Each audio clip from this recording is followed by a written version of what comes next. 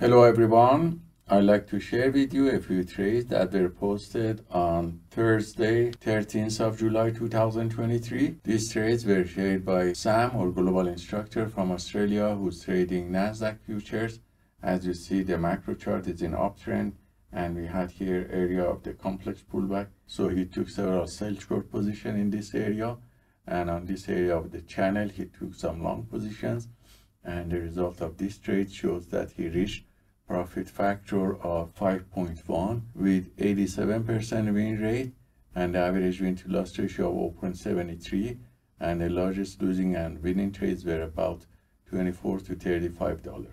So thank you, Sam, for sharing your trades with us. The next few trades were shared by Jan, our Global Instructor, who's trading Nasdaq futures. As you see, the macro chart is in uptrend, and we can see the same uptrend channel that is gaining momentum in 1 minute structural chart. And using the 10-second trading chart, he identified multiple area of pullbacks and entered based on Algo 1 to 5 and managed this with exit strategy number 1 with profit.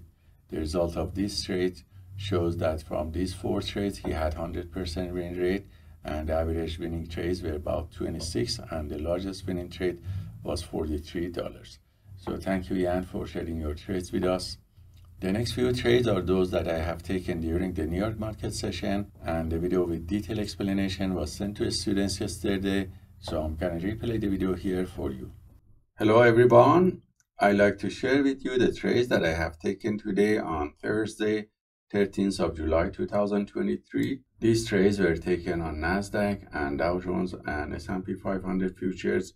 If we look at the macro 1 hour chart, we see that the price was in very strong uptrend, especially in Nasdaq. During the global session, already passed the area of the previous day high, and for the others was fluctuating between the previous day close and high.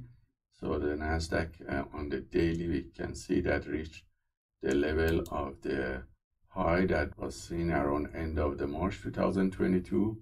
And during the New York market session, we can see that after the news and opening of the market, Nasdaq was very trendy and went up. So during this area, when the momentum slowed down and volatility decreased, I took some long positions, but it was very volatile, so I couldn't trade this because of high volatility.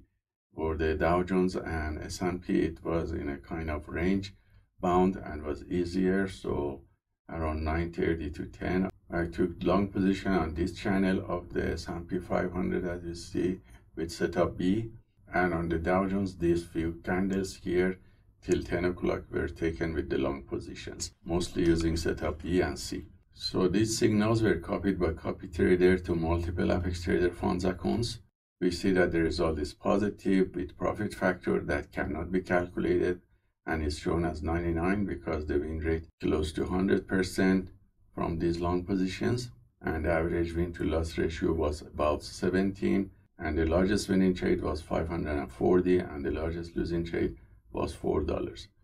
So hope this trade taken by the PAAT system is useful for you, and let us know if you have any questions. Have a wonderful day.